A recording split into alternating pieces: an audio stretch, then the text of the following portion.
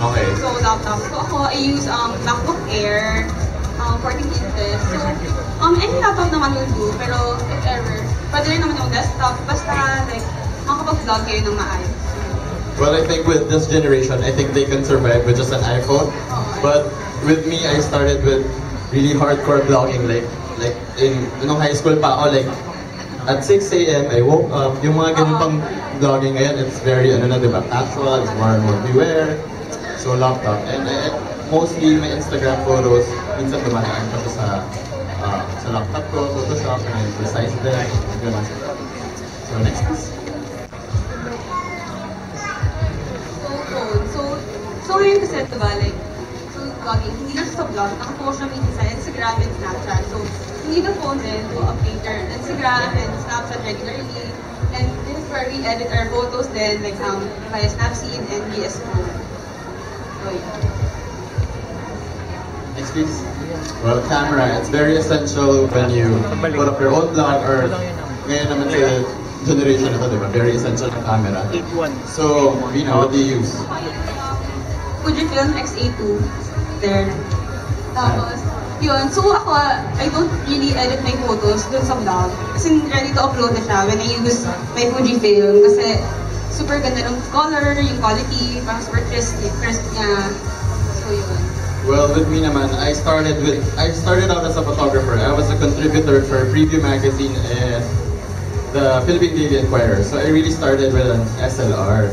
And then through the years, I found the beauty of mirrorless camera. So I stick with Fujifilm because sobrang okay niya. Like if you see the photos on my Instagram, it really goes straight from the camera. Kasi meron siyang option ngayon na parang yung chrome filter, that's what I use.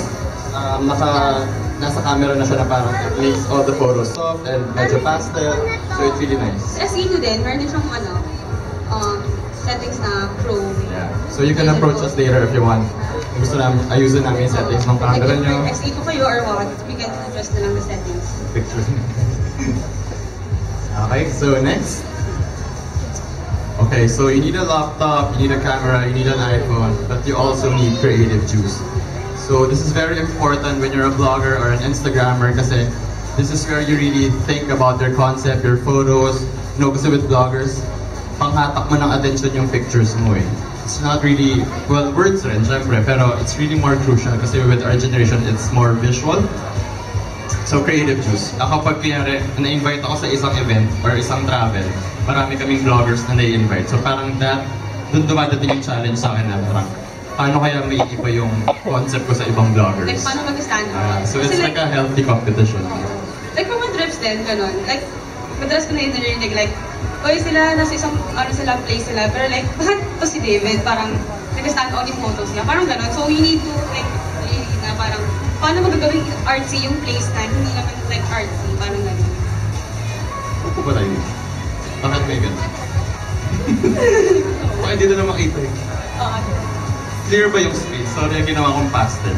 Okay lang ba? Okay, next please. Quality content. So, kapag mag-post kayo, parang don't just post na for the sake of learning you post. Dapat like, pinaghahandaan nyo talaga yung post nyo. Like, hindi dapat like short, wag din too long kasi magiging boring yung post nyo. So, dapat like, ako minsan 2 days yung post. Like, first ako, like photos muna, then write up, ganun. You need to really produce quality content para yung readers nyo magiging interested sila dun sa topics na i-write nyo dun sa blog. And dapat alam nyo din yung market nyo para what if hindi nila gusto yung content ng blog nyo, so hindi nila pupuntahan. So you need to really,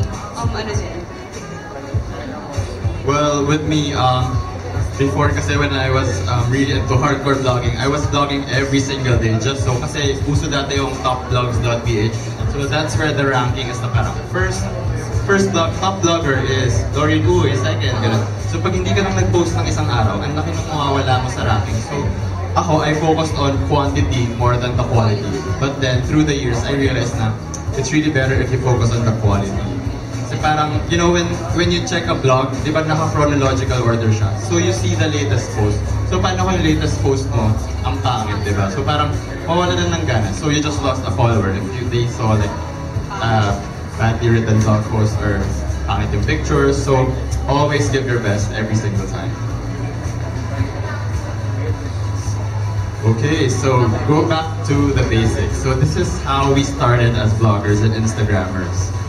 Next. So, Ay, sorry. Diba ako muna?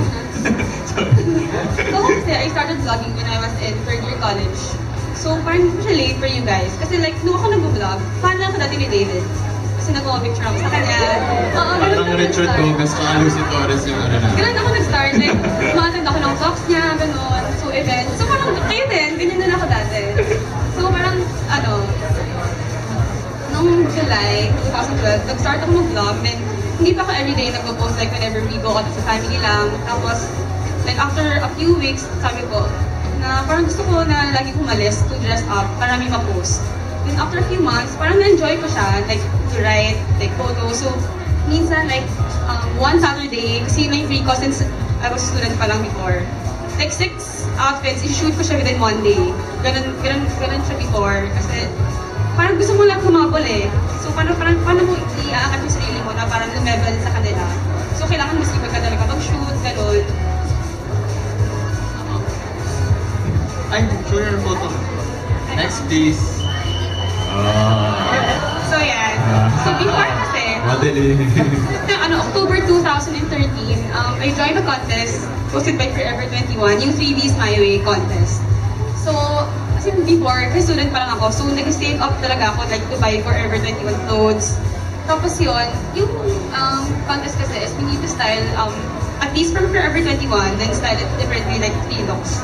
So yan, yung style ko like casual lang, then ganun, mag-classy, then yung isa pang festival look.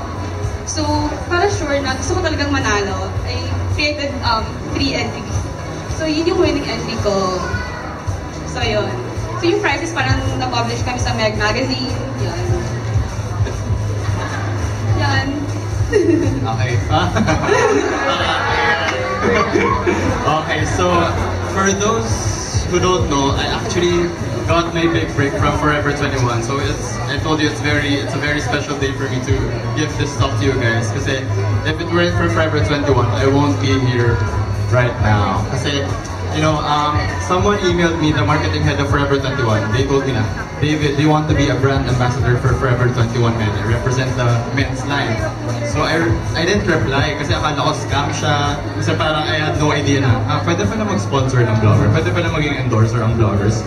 So I was really clueless that time. And then Trisha, who's like the pioneer of blogging, I was following her on Twitter and then she tweeted na parang, I'm so happy I'm now an brand ambassador for Forever 21.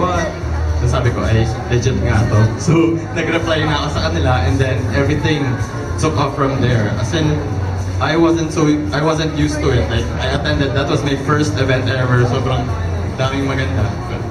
Pero, dun sa event na yun. And then, we had to do spiels, we had to do talks. And then I got my first hater. So parang everything was just like a whirlwind for me. I didn't know how to handle it. So, but yeah, it all started with Forever 21.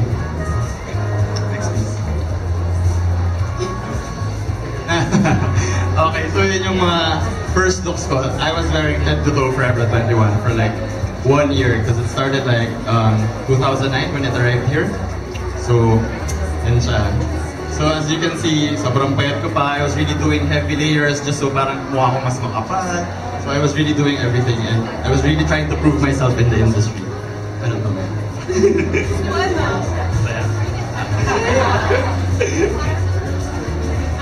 Kailangan naka-angle yung legs na. Okay, next please.